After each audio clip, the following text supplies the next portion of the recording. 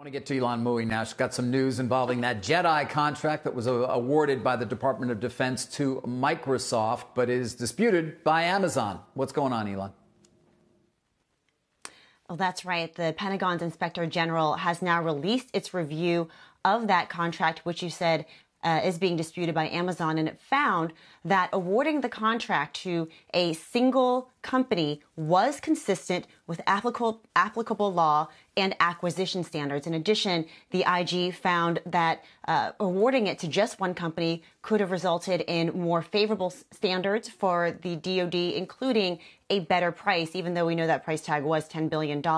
On the critical question of political influence, the Pentagon's IG found that DoD personnel were not pressured in the decision-making process. However, the IG said it was not able to conduct a thorough and full review of political interference because several key DoD witnesses were not allowed to speak to the IG, prevented from speaking to the IG by the administration. So from the evidence it was able to review, no pressure. However, a full investigation was not able to be conducted. Now, it is unclear what this means for Amazon. We are still reaching out to the company to see if they intend to continue with their protest of the awarding of this contract. Amazon had also said there were several metrics by which the contract was awarded, which it did not agree with. So we will continue digging through the IG's report to see exactly what else is in it and bring you any updates we hear from the company.